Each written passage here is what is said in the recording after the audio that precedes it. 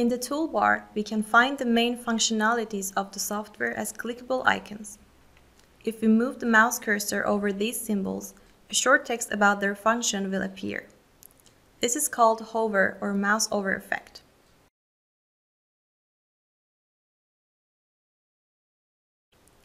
There are icons for general functions like Open Project or Save, icons with which we can undo or redo actions, as well as icons for the robot connection or robot control.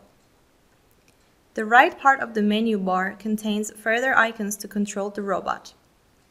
These can only be used with a real robot. Here, you can adjust the volume of the robot, or you can put the robot into sleep mode.